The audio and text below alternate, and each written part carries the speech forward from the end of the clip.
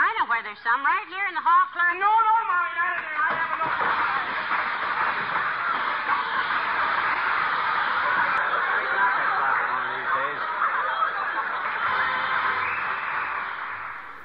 Here we are back again with the Zenith 9021.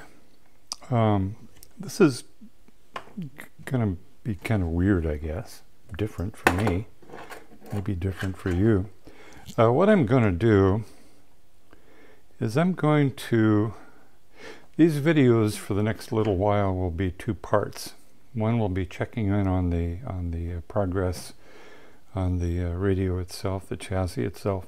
The other will be to continue our discussion of how this works, starting with the front end all the way to sound out these wires right here, speaker wires. So I'm going to follow my usual process with this, and everybody's process is different, I suppose. I'll tell you what mine is. Mine is to not just power it up, see what happens. I'm not inclined that way, and occasionally that causes some serious problems. So what I do is I follow this process, and I'll follow this process on this radio as well as all future radios. Unless I can figure out a good reason not to do that. But I'll do this, and in this order pretty much. I'll check the power transformer, both the primary and secondary, to make sure there are no shorts or opens, and I'll also make note of the impedance of DC impedance of both the primary and the secondary windings. And there are 3 secondary windings on here. One for B+, one for the rectifier itself, 5 something volts, and then the 6.3 for the other odds and ends like lamps and heaters and so on. Once I'm done with that, I'll check the audio transformer for exactly the same reasons and take the same kind of notes. I'll check the on-off switch, which is really kind of easy, but I've been surprised. I've done everything and expected a radio to work, and come to find out I hadn't checked the on-off switch. And all you do is put an ohm meter across these two pins on the cord, presuming it's a good cord. This one is. Turn the on-off switch on and off, and you should get a very low impedance and infinity. That's as easy as it gets, but that'll tell me whether the radio will actually turn on. Then I'll do all the other transformers, and there are a lot of them. Well, not a lot. There's 1 in here, 2 in here, 2 in here, 2 in here for the IF and RF cans. A bunch of there's a antenna loading coil right there that'll have to be checked out, and there are others on the underside over here in the where the gang switch is for the band selector. And remember, this has 3 bands: broadcast, old-fashioned pre-war FM, and post-war FM. And there might be a few others scattered about, but I'll check those chokes. I'll measure all the resistors, and I know I'll pull this canned ohm because those are notoriously unreliable. So I'll pull that guy out and replace it. And you'll notice I haven't mentioned caps yet. That's a whole operation that I know looking at it what I'm going to do already. You probably do too. But I'll check all the resistors in place, make sure they're all, within tolerance or close to it. And then I'll get to the capacitors. I've got 2 where to go? 2 multi-unit electrolytics right here that need to be restuffed, and then a bevy, a flock. If there were crows, I'd call them a murder waxy electrolytics. All these guys, and there must be a dozen at least, have to be replaced. So why do I do that? Well, I do that because I know that work has to be done. If my goal was to just get it to operate and make some noise and pick up a local station, and then put it back on the shelf and never use it again, that would be one thing. That's not my goal. My goal is to restore this to as good a condition as I possibly can. And I know that in order to do that, to accomplish that, I have to go through all those steps. I can't shortcut any of them. Oh, by the way, here's the audio transformer. So that's what I'm going to do. I'm just going to do that.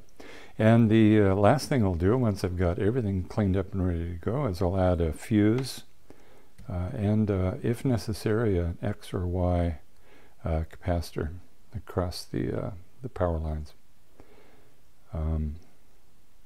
So that's my goal. And while I'm working on the explanation of how the circuit works, I'll be doing that. You do not need to see yet one more video of some guy clipping at capacitors and putting new ones in. It's just, it's been done. It's been done to death. And I'm not interested in videotaping myself doing that over and over and over again. So I'll do all of this work, all of this, take all my steps before I power it up. Behind the scenes, I won't video any of it unless I run across something interesting. One thing that might be interesting in here is somewhere in here is supposed to be a shielded capacitor.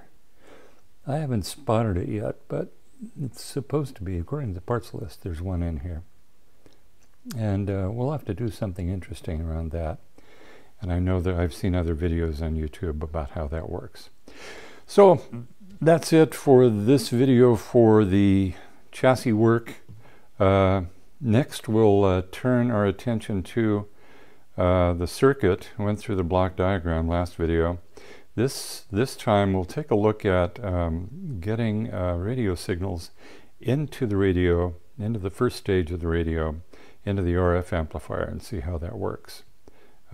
So back to the chalkboard, as it were. If all you wanted to do is catch up with this, you're caught up. If you want to follow us along with the actual functioning of the radio, stick with us on this video. Here's the complete schematic for the 9E21. And let's just see if we can pick out the basic elements of any super heterodyne receiver. There will be a local oscillator for the broadcast. Well, first of all, there's an antenna, of course, but a local oscillator for the broadcast band, which is right in this area. There may or may not be an RF amplifier, typically not for an All-American 5 amplifier, but there will be a converter. And the converter is what converts the carrier frequency of the broadcasting station you're interested in, converts that to our intermediate frequency of, in this case, 455 kilohertz. So we've got a converter. The second thing that superhets have is an IF amplifier, at least one stage, and we've got that right here. There's our one-stage IF amplifier. And then we have what's called a discriminator, or a discriminator detector in this case, and that's this 6T8 here, that converts our intermediate frequency, strips away the carrier, the intermediate frequency carrier, leaving only the audio, which is then passed to an output stage, 6V6 in this case. So we have all of the elements of a standard AM middle wave broadcast receiver right here.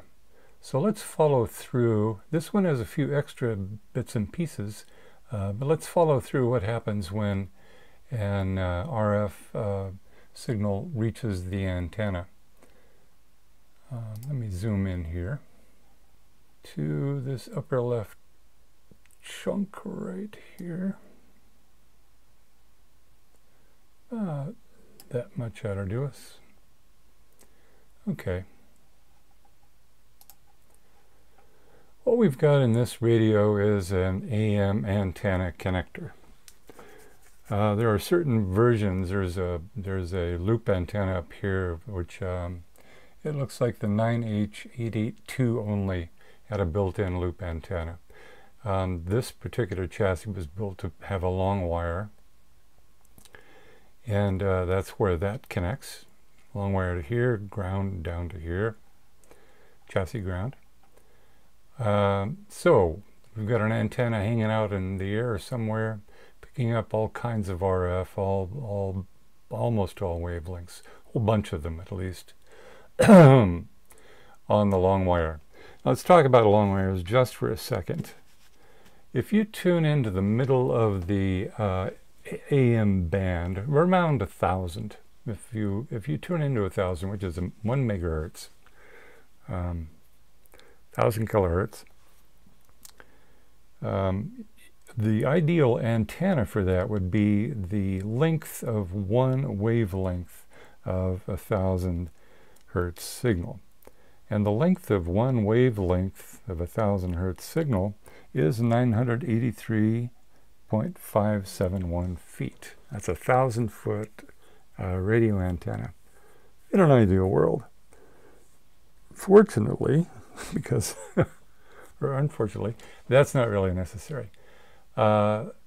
Most antennas, most designed antennas, long wire antennas, are either half the wavelength of the antenna or a quarter of the wavelength. They can also be an eighth or a 16th.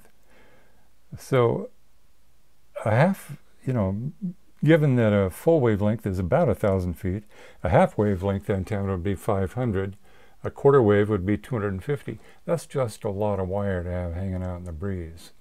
So there's a way to put a shorter long lead on here and have it behave like a longer one, and that's by this coil right here. That coil L2 serves two purposes. The first we want to talk about is it serves as an antenna loading coil. A wire that's shorter than 500 or 250 feet can be compensated for by adding a loading coil at the in serial with the in series rather with the antenna.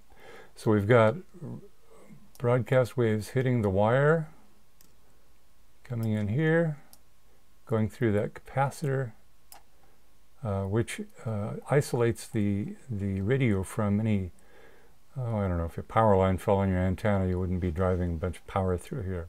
So that isolates it so that only AC can get through there, not DC.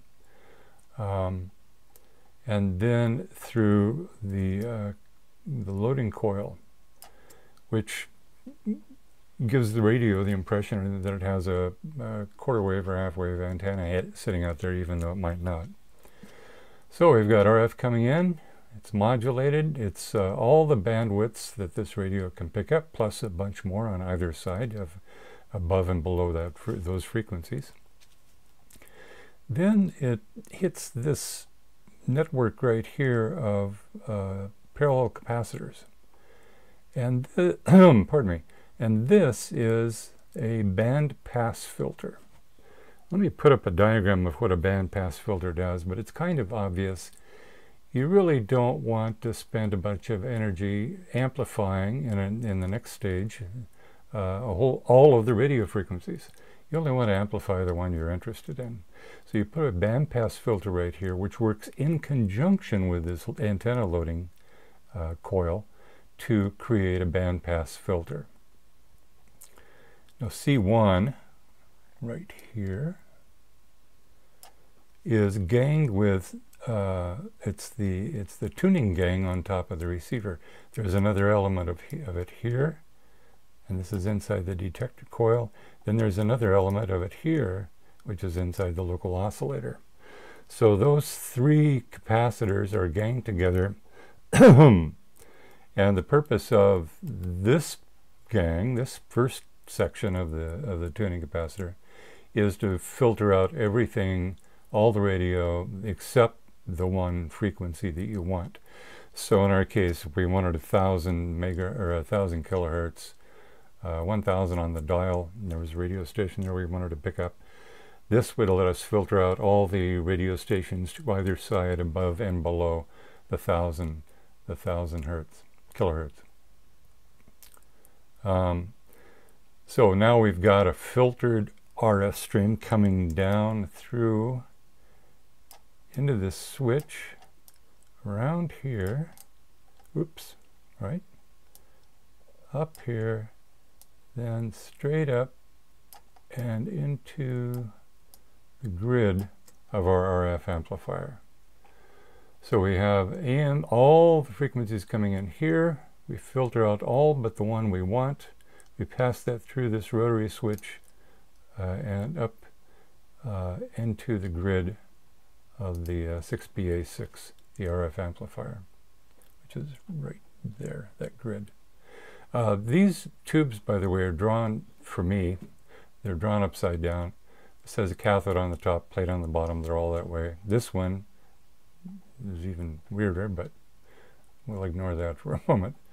So the 6BA6 amplifies the RF signal, comes out the plate right here, then goes through this half of a transformer, then this transformer, this choke actually, this is a choke, through a resistor, and through this coil, and makes its way over here. So now we have a transformer. We're going through two transformers. We're going through the first, or the FM detector transformer, then we're getting to the broadcast detector. We'll ignore the FM detector coil. It just, in this case, it just acts like another choke in the line. This is the transformer we're interested in.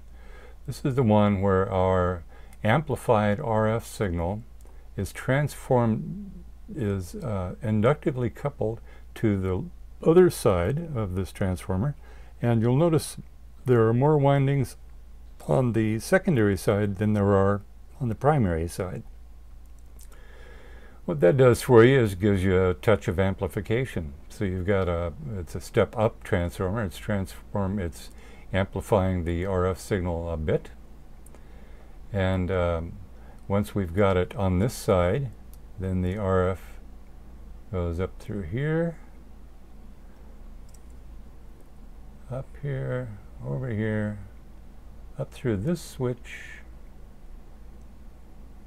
and over here to the grid of the converter. All right, so at this converter grid, we've got, again using our example, 1,000 kilohertz. Our RF that's being modulated by our favorite radio station on 1,000 kilohertz. So what do we need to do now? We need to convert that 1,000 kilohertz carrier wave into 455 kilohertz for our IF stages. So we do that by starting down here with our broadcast coil oscillator. Now remember that this C1 on the broadcast coil oscillator is coupled to the C1 in our bandpass filter. So if you tune this one, you're tuning this one as well. This oscillator is set, pardon me, is designed to oscillate at 455,000 hertz above the received RF frequency, the radio station's carrier frequency. So in this case, we've got 1,000 hertz coming in here, through here, up to our RF amplifier. Meanwhile, we've got our broadcast oscillator oscillating at 1,000 plus 455, or 1.455 megahertz. So we've got a 1.455 megahertz signal coming from the oscillator right here. And that, let me highlight that.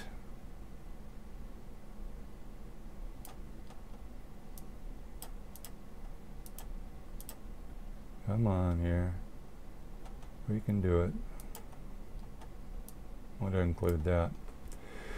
That output is routed through, let's see if I got this right. Yeah. That output is routed through, boy, my fingers aren't working today.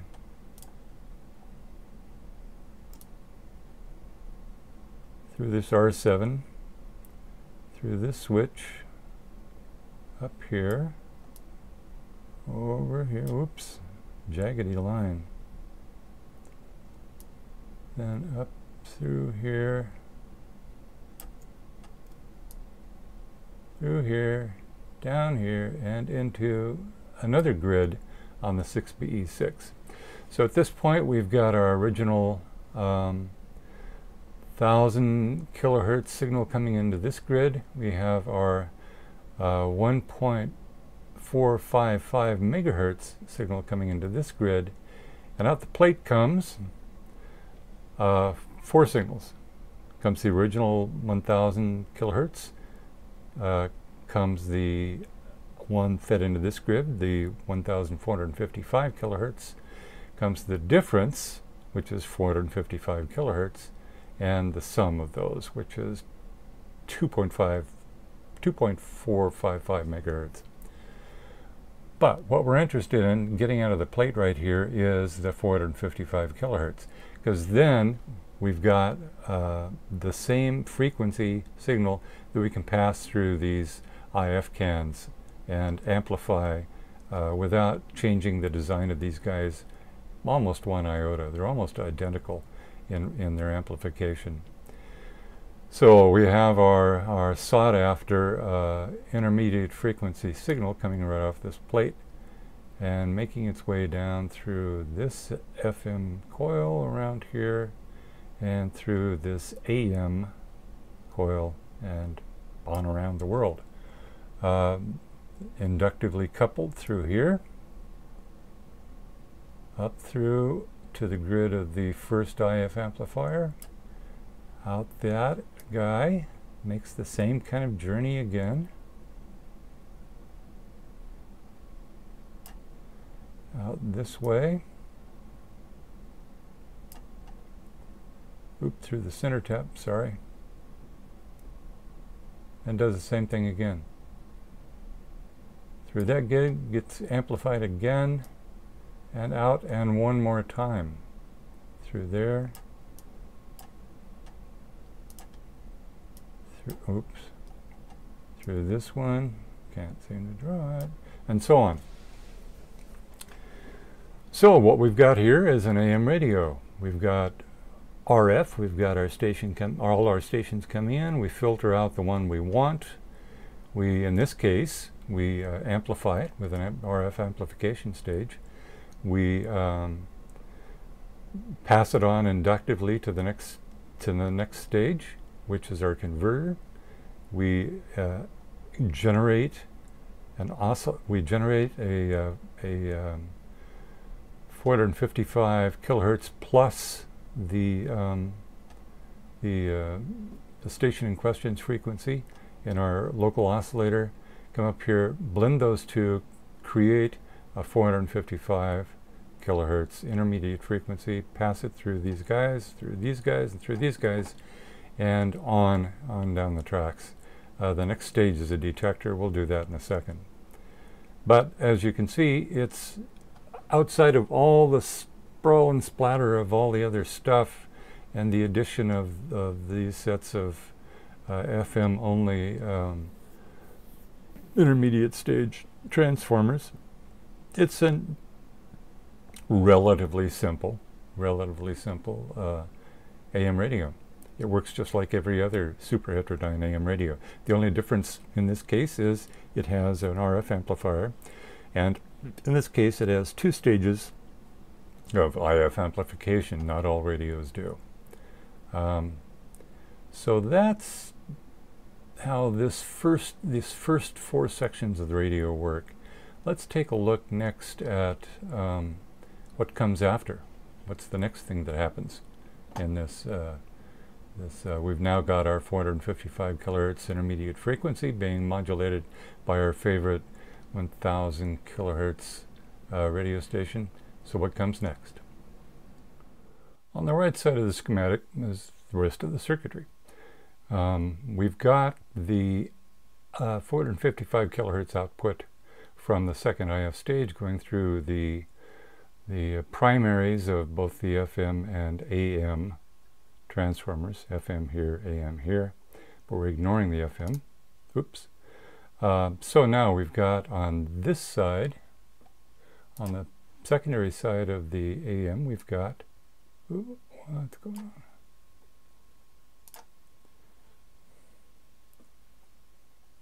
Come on, work with me here. There we go. We've got our 455 inductively coupled to the other side of the transformer, which goes up here and into, this is a triple diode tube, the 6T8 discriminator detector and first audio amplifier, which is a mouthful. But now we've got 455 coming in here, carrying our audio, goes into this guy up to that plate. There's the cathode, plate cathode of a diode pair. Now we've got a plain audio. We've stripped away, the diode has stripped away the bulk of the 455. All we're left with is, for the most part, the audio signal itself. Comes off the plate over here, down here, through this cap, which finally erases the rest of the 455, if there's any left, into the grid of the 6V6, and there it gets amplified through the 6V6 power amplifier, out the plate, and down here into the primary of our audio transformer. The audio transformer converts all the high voltage that's on here to low voltage, very high current on the secondary. Notice the resistance differences. The primary is 600 ohms, the secondary is 0.5 ohms, which performs that act of magic. Our audio signal runs through here, through the voice coil of the speaker, and wonderful sound comes out here. What is this? And that's it. We've got some other stuff going on right here. You'll notice that all this stuff is attached to the grid of one of the grids of the 6T8. This is all of our tone control switching resistors and capacitors in and out of the circuit to pump up bass or lower bass. There's a voice setting, treble, normal, whatever normal means, alto, all of this stuff, and our volume control is right here. So all that stuff controls how the sound is passed from the cathode, and this from the through the diode to the plate. So the tone control stuff is applied within this tube. What else do I want to say about this? That's in essence what's happening in this radio. There are some fine points here and there,